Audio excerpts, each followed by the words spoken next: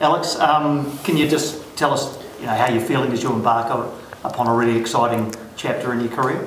Yeah, no, I'm very excited. It's a big moment for my family, and I'm just very, very thrilled to hopefully look forward to what the next steps have on offer. Can you tell us how this all came about? Yep, so it was myself and my agent. He kept me informed 6 weeks or close to 6 weeks ago about a particular interest, and Bournemouth were the ones that caught our eye and were very intentional with the proposal and the fantastic opportunity for them to give to me. So that's how it kind of came all about, and then my agent went from there. So you're going from the A-League to the Premier League. Has this happened a bit more quickly than perhaps you had expected it might? If you take into account where I was last season, I would like to say it's probably quicker than usual, but at the same time, throughout the season I've grown, I've learned, I've developed, and I don't think I would have been in this position without the support of my staff and my teammates as well to get me into a position to have this opportunity to sign with Bournemouth in the Premier League. And in your discussions with the club, have they given you an idea of what their plan for you is? Are you, for example, are you going to be pushing for a place in that first team squad? What's your understanding of that? Yes, we've discussed an action plan, and I'd like to reiterate it's a 4-year deal, and they wouldn't be giving me this 4-year deal without a potential opportunity or an action plan invested in me. So there is discussions with the action plan and what that looks like. What was your reaction when you found out the Premier League club was keen to sign you? Yeah, I mean, I was lost for words, to be fair. It's a big moment for me and my family to get an opportunity from Bournemouth to actually be interested in signing me as well. So I'm just very grateful for that. And what about Bournemouth appealed to you? What about Bournemouth appealed to me? It was more the fact that I had conversations with Simon Francis, the friendly nature that he came across to me, the intent, the intention that they brought towards the action plan when I'm going over to Bournemouth. And then what also satisfied me as well is that they looked at me personally for my goalkeeping abilities, not anything else as well. The fact that I can play out from the back. I'm a shot stopper as well. The fact that they were able to look at those abilities in me first and foremost, what drawn my attention. And so, what does the next month or so look like in terms of? You'll have some New Zealand commitments, I presume, and then when do you sort of go there? Yeah, I'm not too sure. That's something for my agent to deal with and to discuss. Alex, must have been a pretty special moment telling your family that this deal got done. Yes, 100%. Yes, it's a big moment for me and for my family as well, especially where we've grown up as well. It's very special. Obviously, a super exciting move, but are you sad to be leaving the Phoenix? Obviously, a team that you've grown up with in a way. Yeah, as I said before, as a kid, I've grown up watching the Phoenix play, and to leave here with the Premier League club as well is fantastic to know that I've left here creating a bit of history or leaving my part within the Wellington Phoenix. So I'm very grateful for that.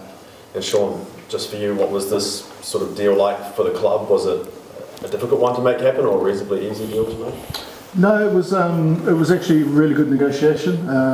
We obviously heard from Alex's agent Tony Rellis of the interest, and then we spent probably a good 3 or 4 weeks, working through what they look like from a club perspective, but also, taking into consideration what it looked like for Alex as well. And then we got to a point where it made sense for the club, made sense for Alex, and it was the right thing to do. Obviously, there's the element of the owner of Bournemouth has a stake in Auckland FC. Some fans might be concerned that there's a chance he could get loaned there. Is that something that could happen, or it's not a possibility? As we understand at the moment, it's not something that can happen. Cool. Gilly, what does this mean for the football club in terms of, I don't want to just treat AP like a commodity, but the fact is that there's a financial element to this. What does it mean for the club to be able to, see a player come to the academy and then I guess, send him off to follow his dreams, but also cash in at your end? Yeah, look, I think there's a couple of things there. I think it's a fantastic, I guess, endorsement, recognition of the pathway that's been built here. You know, obviously the investment from the owners, the governance that the board has put in place, and the fantastic work that the staff in the academy and the first team do. So I think we have to acknowledge all that, and it also, I think it really highlights now when you think about the move that AP's had, Libby, you know, Wayno, Sarpreet. There is a very good pathway here now that, you know, bring kids through at 15, 16 through a very good program into the first team, and I think we made a really good move this year saying that we need to play these kids right, because if AP hadn't played this year he wouldn't be doing what he's doing now. So to actually have the ability to play the kids and the club push that has been fantastic as well. And obviously financially, look, it's going to help. It really helps. You know, when you think about what's going on with APL at the moment, central distributions potentially going down, etc., etc., it's just going to help put some money into the club to keep it sustainable and hopefully develop the next, you know, AP. Ruben, can you just talk a bit about Alex's development? He said like a year ago this probably wouldn't have happened. 26 games, didn't miss a minute. All the stats, we've all seen them. Can you talk a bit about his development over the last 12 months? Yeah, I think it's worth talking about development over the last probably 24 since I came in. And AP was a number 2. Wasn't playing with the first team. But straight away I could see the quality, I could see the way that he worked, that he applied himself on the pitch, off the pitch. And what's been really rewarding or really pleasing for me is seeing that shift into the A-League. And obviously this was my first full year with the club. But thinking back to that first game against Western Sydney Wanderers, in the first 5 minutes he plucked one out the top corner. And not just that, but he's had a really good full game and then backed it up against Perth. And I think what was surprising about that was just how quickly he adapted to the level, to the pressure, and that was really rewarding. And we all believed that he had that ability, but my question was more around how long would it take for him to be able to show that, and he did it within 5 minutes in the first game. So it shows how special AP is as a player, and he's earned everything that's coming his way at the moment. Can you just talk about the trajectory, career trajectory of a goalkeeper?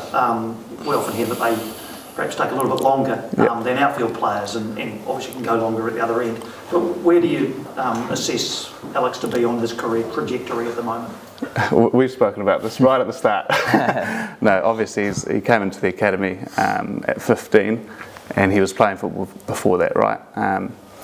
But at 21, normally the goalkeepers are a 2 or 3 year lag behind outfielders in terms of their progression.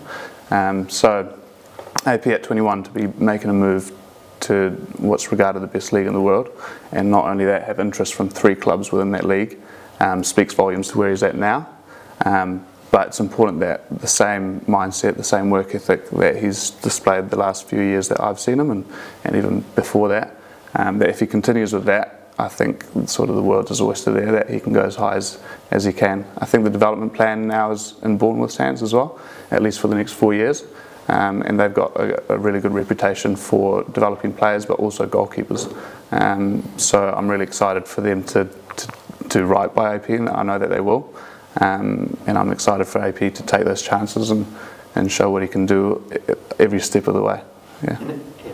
And brilliant. And have you let yourself think about playing at Old Trafford, playing at the Emirates, playing at the wonderful Anfield? You know, are these the thoughts that have been sort of circulating in your head in quiet moments? To be honest, it hasn't actually. I haven't actually really thought about that.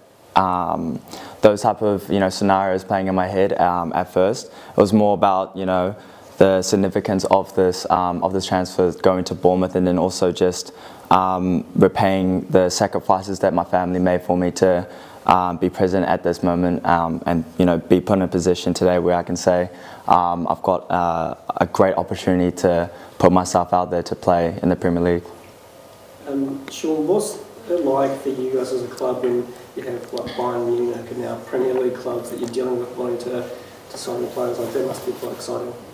Yeah, it's definitely fantastic, right? It's a great endorsement and a great tick for the club to be having conversations with these particular clubs, right? And hopefully in the future we'll be having more of them with the likes of the Sermons and the Ben Olds and etc., right? So it's it's brilliant.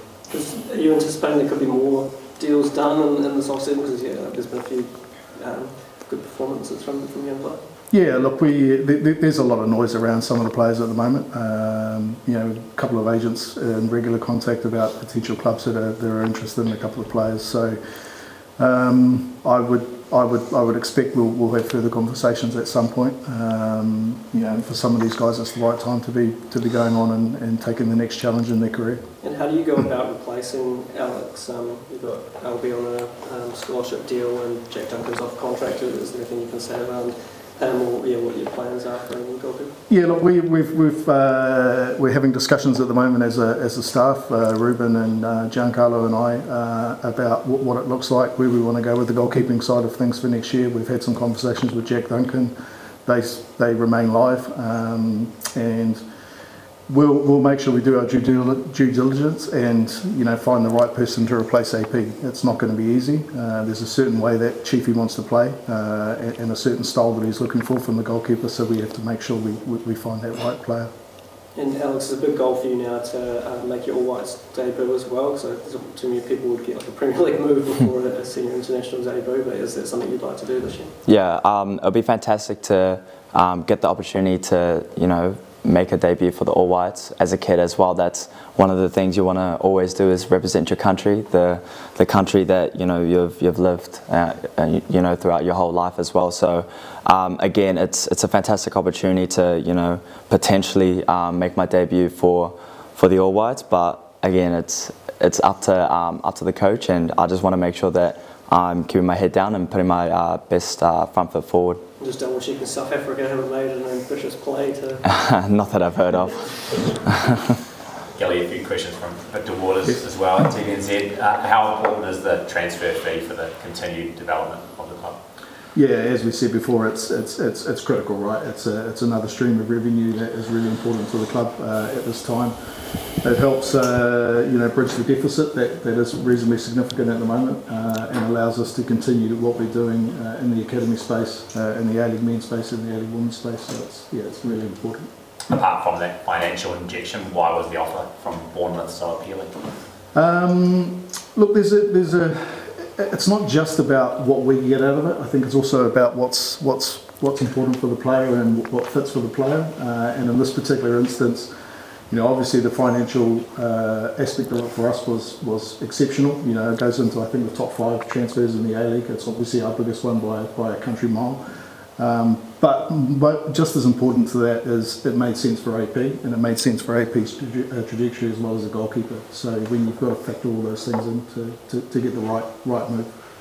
Do you think Auckland FC, Bill Foley's arrival in the A-League influenced Bournemouth's decision to sign Alex? More eyes on the competition? Yeah, look, hard to tell. I think what we've seen over the last 2 or 3 transfer windows is a lot more eyeballs on the A-League. Anyway, if you think about Gauchi obviously going to Aston Villa, Geordie Boss, Mark Attilio to Celtic, Wayno, I guess, even to Plymouth. There are a lot more eyeballs on the A-League as it stands at the moment. But look, it's fantastic to have a guy like Bill Foley in the league now, with his connection to Bournemouth, and it's great to have another set of eyes on it. And on that, no danger of Alex being loaned to Auckland? Our understanding is no danger at the moment.